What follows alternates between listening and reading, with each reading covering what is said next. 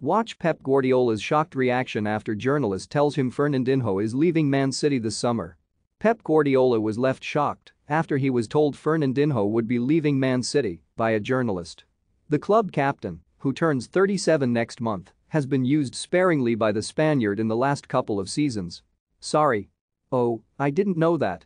MCFC boss Pep Guardiola did not know that Fernandinho plans to leave the club at the end of the season at pic.twitter.com/H5TLGQCXDN. He has started only 4 matches in the current calendar year, and only one of those was in the Prem. And today he revealed he will go back to his homeland this summer in a bid to play some regular football before he hangs up his boots. The news came as a surprise to Guardiola, as City were hoping he would still be with them next season in some capacity. Upon being told, he replied, "Sorry." After hearing the news again, Guardiola said, "Oh, I didn't know it. I didn't know it.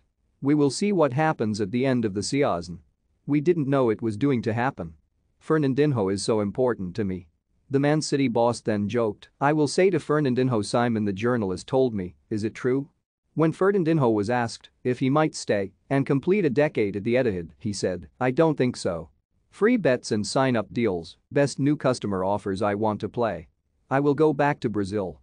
I decided with my family, which is the most important thing for me."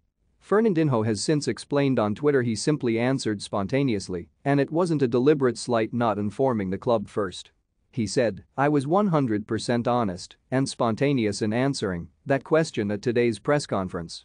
But anyone who knows me also knows that my greatest honesty is with Man City and my duties as team captain. My focus is 100% on winning all the titles we are playing for, and I will only talk about my future at the end of the season. Let's keep pushing." He will become the latest long-serving legend to leave City under Pep, following the likes of Pablo Zabaleta, Joe Hart, Yaya Toure, David Silva, Vincent Kompany and Sergio Aguero. But unlike those others, he still has one more chance to lift the Champions League before he leaves. He said, "It's been a while. It's important to win any titles.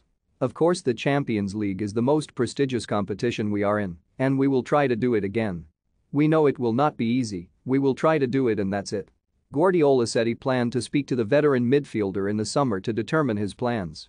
The midfielder's contract expires at the end of the season, and it looks like his 9th season as a City player will be his last. Guardiola said, "I said at the end of the season we will talk.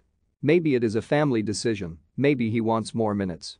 I would love to be with him again next season.